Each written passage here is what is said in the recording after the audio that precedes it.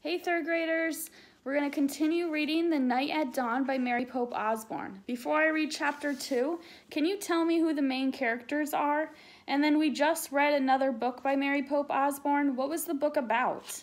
Alright, so chapter 2 starts on page 10 and it's called Leaving Again. No one's here, Annie shouted down. Jack thought about going home. Then he thought about all the books in the treehouse. He started up the ladder. Then he was nearly to the treehouse. He saw a light in the distant sky. Dawn was starting to break. He crawled through a hole in the floor and took off his backpack.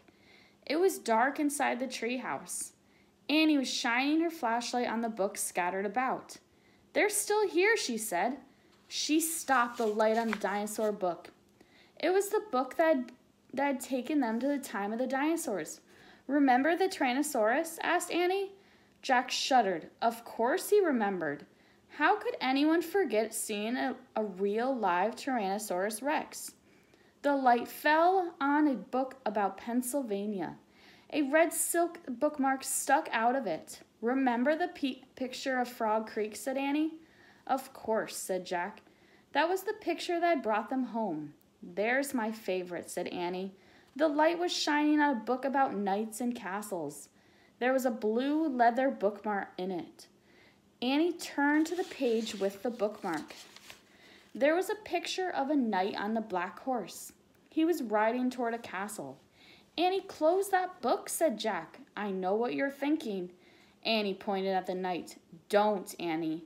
We wish we could see the guy for real, Annie said. No, we don't, shouted Jack. They heard a strange sound. Nay! It sounded like a horse neighing. They both went to the window. Annie shined the flashlight down on the ground. Oh no, whispered Jack. A knight, said Annie. A knight in shining armor, riding a black horse through the Frog Creek woods. Then the wind began to moan. The leaves began to tremble. It was happening again. We're leaving, cried Annie. Get down! The wind moaned louder. The leaves shook harder, and the treehouse started to spin. It spun faster and faster. Jack squeezed his eyes shut. Then everything was still. Absolutely still. Jack opened his eyes. He shivered. Their air was damp and cool. The sound of a horse whining came again from below. Nay! I think we're here, whispered Annie. She was still holding the castle book. Jack peeked out the window. A huge castle loomed out of the fog. He looked around. The treehouse was in a different oak tree, and down below the knight of the black horse was riding by. We can't stay here, said Jack. We have to go home and make a plan first. He picked up the book about Pennsylvania. He opened it to the page with a red silk bookmark. He pointed to the photograph of the Frog Creek woods. I wish... No, said Annie. She yanked the book away from him. Let's stay. I want to visit the castle. You're nuts. We have to examine the situation, said Jack from home. Let's examine it here, said Annie. Come on, he held out his hand. Give it. Annie gave Jack the book.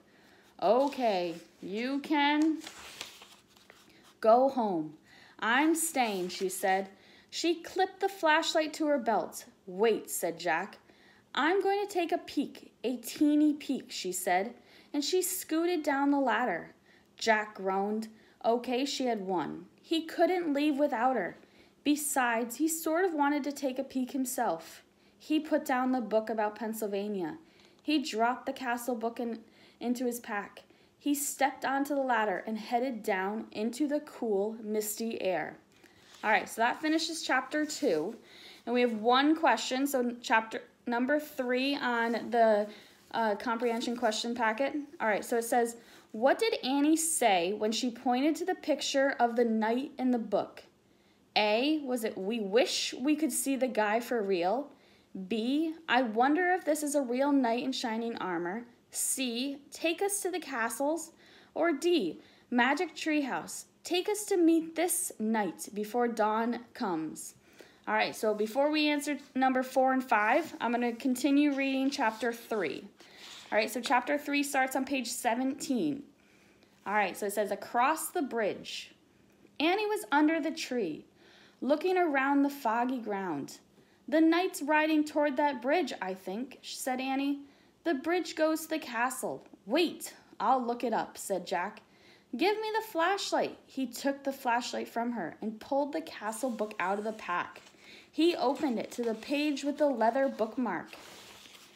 He read the words under the picture of the knight. This is a knight arriving for a castle feast. Knights wore armor when they traveled long and dangerous distances. The armor was very heavy. A helmet alone could weigh up to 40 pounds. Wow, Jack had weighed 40 pounds when he was 5 years old. So it would be like riding a horse with a 5-year-old on your head.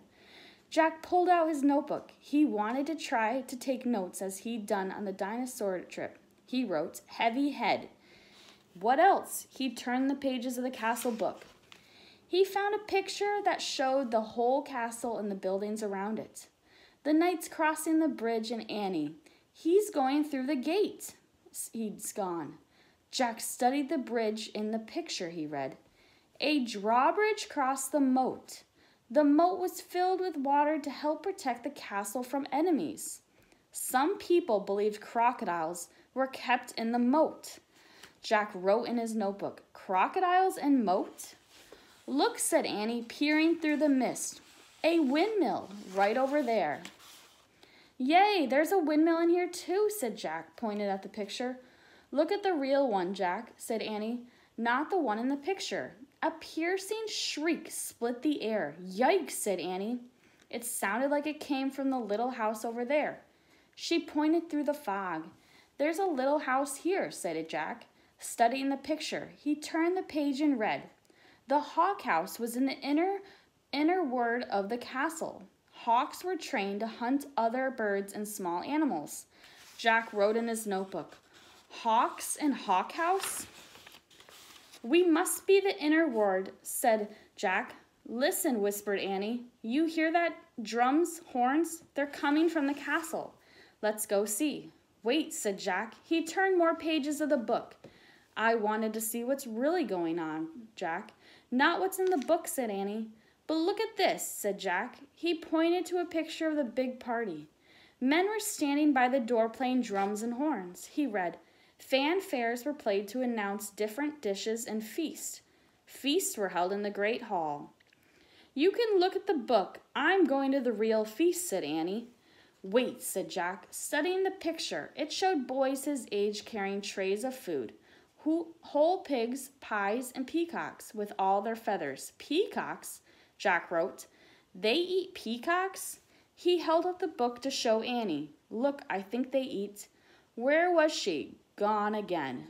Jack looked through the fog. He heard the real drums and the real horns. He saw the real hawk house, the real windmill, the real moat. He saw Annie dashing across the real drawbridge. Then she vanished through the gate leading to the castle. All right, so that's the end of chapter 3. All right, so we got 2 questions to answer. What is the purpose of a moat around a castle? All right, so just leave a complete sentence describing the moat around a castle. All right, so number 5. Read the following sentence from chapter 3.